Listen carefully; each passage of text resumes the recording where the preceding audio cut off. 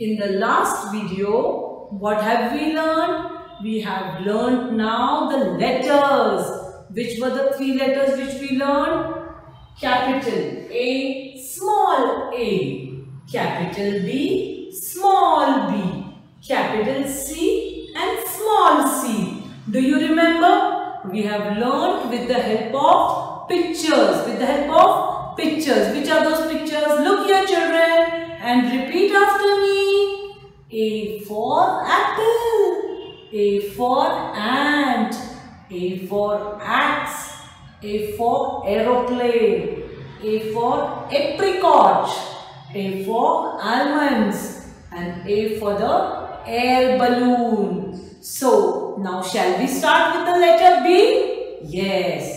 B for ball, B for butterfly, B for banana, B for bee, B for bed, B for bag, and B for book. Now we have finished with the letter B. Now we will start with the letter C. C for cat, C for cake, C for car, C for camel, C for cow, C for cabbage, and C for clock. Now we have finished the revision of the three letters A, B and C. Now today we will study three more alphabets. Which are they?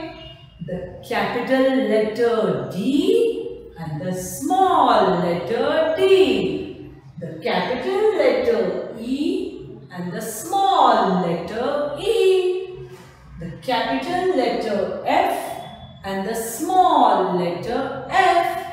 Now, we will revise these letters again with the help of pictures. So, it is easy for you to recognize the letters and identify the pictures.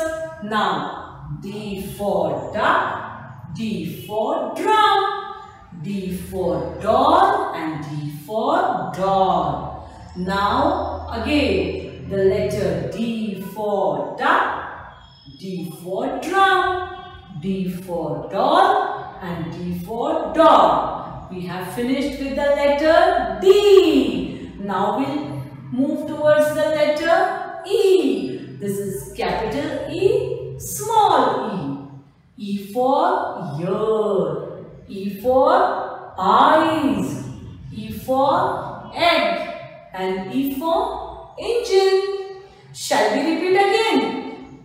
E for ear, E for eyes, E for egg, and E for engine. Now we have finished with the letter E. Shall we move towards the letter F? Now look at this F. F for flag, F for fan, F for fruits, and F for fish. Yes, F for flag, F for fan, F for fruits, and F for fish. Now children, what I had told you, I will show you the letter D, how to write it. So first, here it is.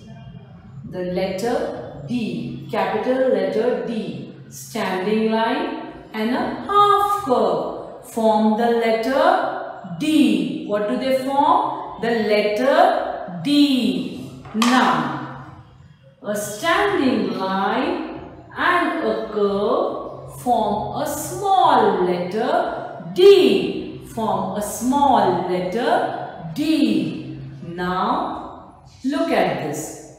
This is standing line and three sleeping lines form a capital letter E. What do they form? A capital letter E. Standing line and two sleeping lines form a letter F.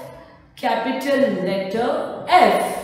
Now, see here children.